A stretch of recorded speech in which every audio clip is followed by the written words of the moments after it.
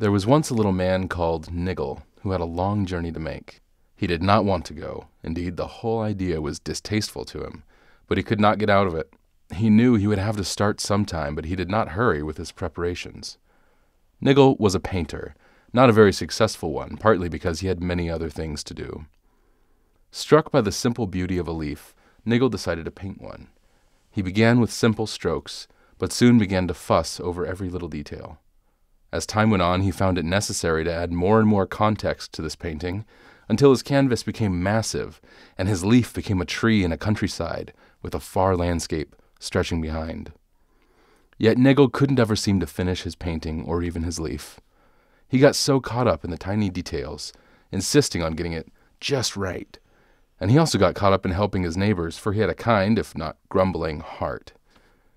And always nagging at the back of his mind was this approaching journey. One day the journey befell him unexpectedly, and he had to leave his painting unfinished and niggled over. As he arrived at the far country, he found a remarkable sight. It was his tree. The full idea of the tree that he had had in his mind was here, in reality, full of more beauty than he had ever imagined. When J.R.R. Tolkien wrote a short story called Leaf by Niggle, he invited us to identify with Niggle, this fussy little painter who never got to finish his work before death, which was his great journey. But Tolkien demonstrates the eternal value of our work and invites us right into the middle of this little story. Ursula Le Guin, a prolific and profound writer of science fiction, once said that the story, from Rumpelstiltskin to War and Peace, is one of the basic tools invented by the human mind for the purpose of understanding. There have been great societies that did not use the wheel, but there have been no societies that did not tell stories. There is something about storytelling that fundamentally connects with our humanity. Stories give us perspective. They help us practice empathy. They give us a context for our pain, our desires, our hopes, and our passions. The most profound book of all time starts, "In the beginning, God created the heavens and the earth." Our entire faith is rooted in a storytelling tradition. God told the first story as he spoke creation into existence. He recruited the biblical authors to tell his story throughout the centuries, and even sent his word incarnate. Stories seriously matter. They are the best didactic tool in the world, and the best mnemonic device. If you want to teach something, don't give them a list of facts, tell them a story. Rudyard Kipling famously said, if history were taught in the form of stories, it would never be forgotten. Well, as communicators in the church, we have an important message to get across. So why are we using salesy lingo and bullet point jibber jabber to try and educate our communities? Why not use stories? Thanks for joining us. This is the MyCom podcast, where we explore the intersection of marketing, technology, and the church. In this episode, we're going to take a look at this ancient tradition and see how storytelling could impact how we talk about our churches in a meaningful way. I'm John Watson, and this is our marketing raconteur, Darby Jones. Hi there. So let me clear the air for a minute. I'm not saying that you should put up a banner on your church that says "Once Upon a Time." Telling a literal story in marketing can work, but it's got to be carefully and sparingly done. Let's take a look at an example of what we're talking about. You've probably heard of Tom's shoes, right? They're those cloth shoes with no discernible shape that everyone under the age of 35 seems to be wearing. My wife tells me they're incredibly comfortable, and I will take her word for it. Well, Tom's embarked on a really effective and really meaningful marketing campaign called One Day Without Shoes. If you go to toms.co.uk/onedaywithoutshoes, you'll see what I mean. Right on the front page, they're telling a story visually with a wonderful picture of children running in the Tom's shoes and the word "thank you" written over the picture in a dozen or more languages. Then the text over the image reads, 27,435 new shoes to children in 10 countries on May 10th, 2016. So the One Day Without Shoes campaign was about Tom's donating a pair of shoes for every pair bought during a time period. It was hashtagged, it was viral, and it was meaningful. So here's their story. This company loves great shoes. They want you to have great shoes, and they want you to help needy kids around the world have great shoes too. That's the kind of story I can easily see myself in. There's really no barrier to me identifying with it. I like great shoes. Who prefers mediocre shoes? And of course, I want to help kids who need them get shoes on their feet too. That's the point of storytelling and marketing, to make an emotional connection with your reader so that they can see themselves in your story. Now, just to make a little sidebar, your brand or your church is not the hero of the story. From a marketing perspective, the hero is the reader. It's your audience. Tom's did that really well. It's all about how I can help kids get the shoes they need. Anyway, Tom's then took it to the next level. They added some more details to their story, and it got really effective. Further down that page on the website, they shined a spotlight on India. The copy points out that Tom's Shoes helps students complete their school uniforms, which actually increases their likelihood of regular attendance. That's awesome. When I participate in this campaign now, I feel like I'm not just clothing someone, I'm actually helping them get an education. And that's pretty remarkable for a shoe company. So that's a good story. Now let's look at one more example. This is one of my favorite brands that I use every single day. It's Moleskine. And yeah, I'm pretty sure it's pronounced Moleskine, not Moleskine or Moleskine. But you can Google it if you don't believe me. If you don't know who Moleskine is, first of all, shame on you. Moleskine makes notebooks, most notably, no pun intended. But let me read you a little bit from their website. This is closer to being a literal story, but it sets the tone for their whole brand really well. So here it is. It all started many years ago with a pocket-sized black object, the product of a great tradition. The Moleskine notebook is, in fact, the heir and successor to the legendary notebook used by artists and thinkers over the past 2 centuries. Among them, Vincent van Gogh, Pablo Picasso, Ernest Hemingway, and Bruce Chatwin. A simple black rectangle with rounded corners, an elastic page holder, and an eternal expandable pocket, a nameless object with a spare perfection all its own, produced for over a century by a small French bookbinder that supplied the stationery shops of Paris, where the artistic and literary avant-gardes of the world browsed and bought them. A trusted and handy travel companion, the notebook held invaluable sketches, notes, stories, and ideas that would one day become famous paintings or the pages of a beloved book. Today, the Moleskine brand is synonymous with culture, travel, memory, imagination, and personal identity in both the real world and the digital world. Moleskine objects are partners for the creative and imaginative professions of our time. They represent around the world a symbol of contemporary nomadism. No, I'm not getting paid to read this, by the way. I just really like this brand, and I think they did a good job. I call it like I see it. But let me tell you, every morning when I get up early, I grab my Zebra F301 pen, best pen, and my Moleskine journal. And I want to be Hemingway. I want to be a part of this tradition that they describe. They've set up these mythical heroes of art and literature and told me a story through which I could connect with their muse through a simple but elegant black journal. The writing on their site is a bit on the nose, but it's really fun and almost has an air of like laughing at its own snobbery, which I enjoy. It's really just spot on for their brand, and yeah, any notebook will do, but I still go out and spend $20 every once in a while on a new Moleskine. I've got that brand loyalty. So this copy from Moleskine, it's meant to invite you in and compel you to some designated action. In this case, buying a notebook. Right. That reminds me of a MyCom article we published a while back. It's called How to Move People to Give or Take Action. And it was based on a Forbes magazine article called What Levers Would Move People to Action. And the article cites commercials that leave you wondering, what did that have to do with the actual product? I mean, the commercial was funny, but it didn't really move me to buy or do anything. So the article goes on to say we shouldn't spend so much time trying to amuse or even inspire people. That doesn't move them to action. What really motivates people to act is getting them to feel something. Yeah. If you can get people to feel empathy, joy, trust, fear, sadness, anger, whatever, longing, then it's more likely they'll support your cause. And that's what stories do. That's the bridge to their feelings. They pull at your heartstrings. So you should study the art of storytelling. Invite your best storytellers in your congregation to share short stories and anecdotes to promote your campaigns and mission efforts or big events. MyCom published an article called Use the Art of Storytelling to Resonate that you should check out. It's in the podcast description. We'll put that article as well as how to move people to give or take action. It's really good stuff.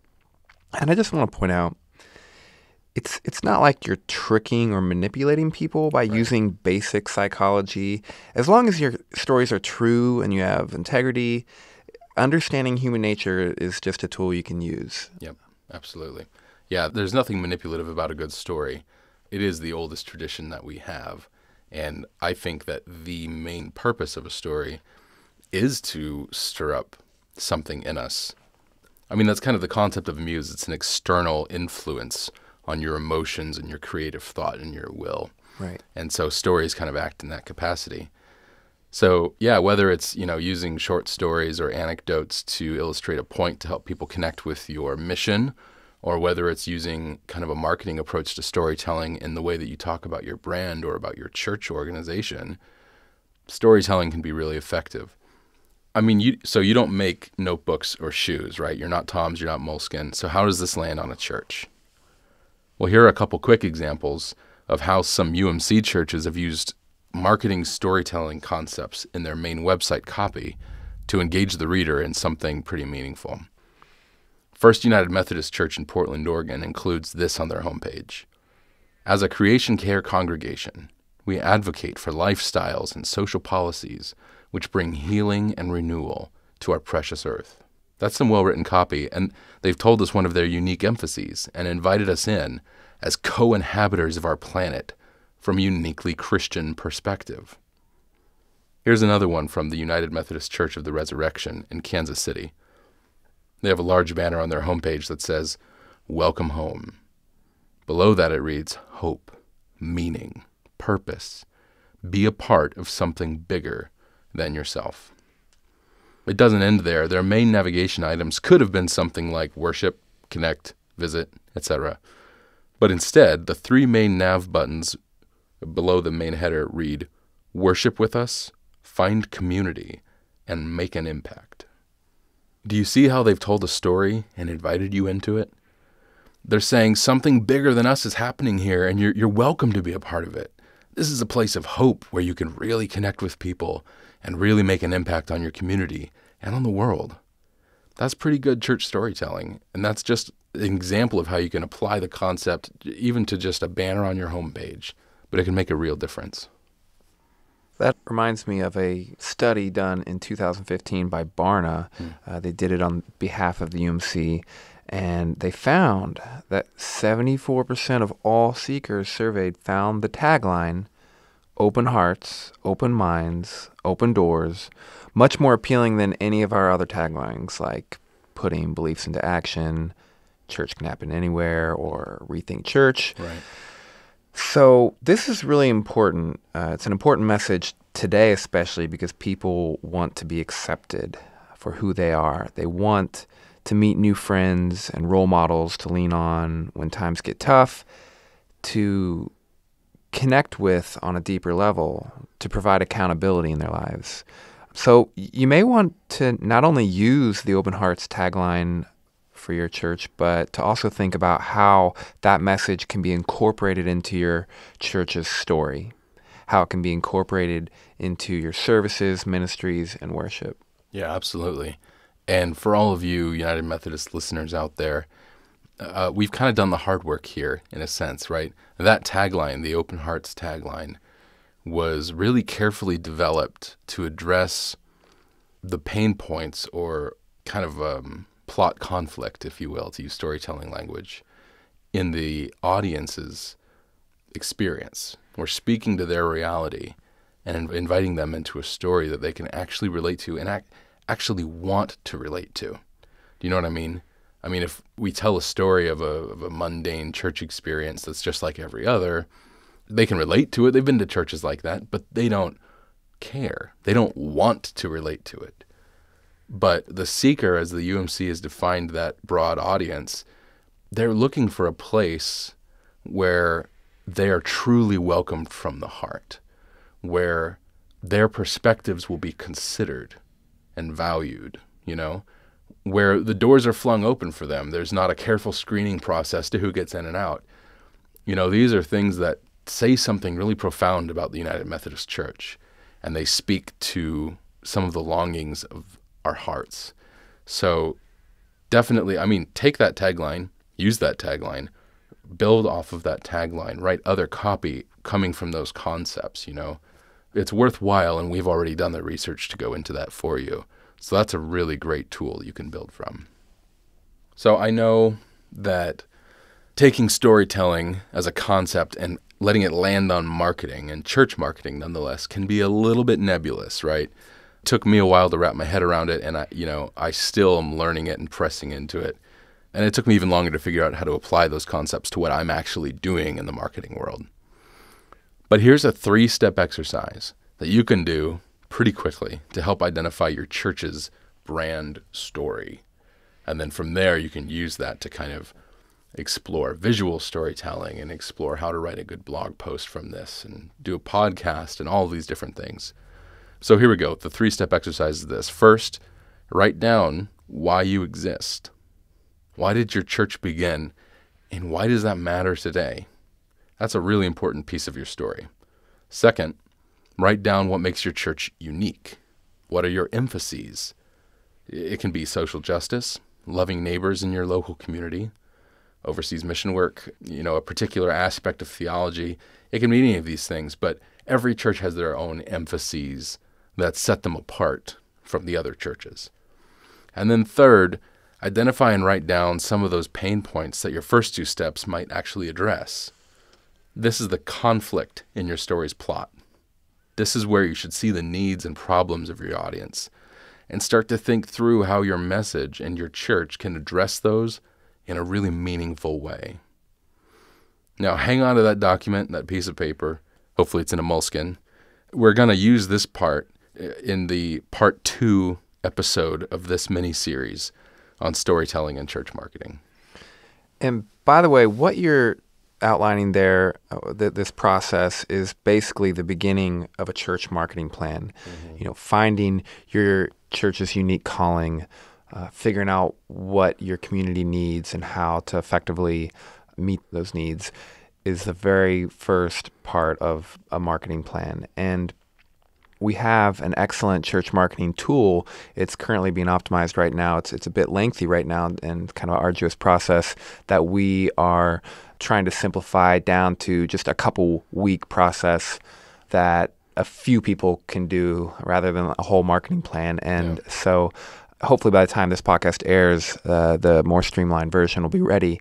But we will put the links to the online course teaching you how to build a church marketing plan in the description below. And the new church marketing tool on umcom.org was pretty much based on that online course anyways. So check that out and try to figure out your church's unique calling. Yeah, absolutely. It's really great content. Even as it stands today, it's so worth reading and going through the videos.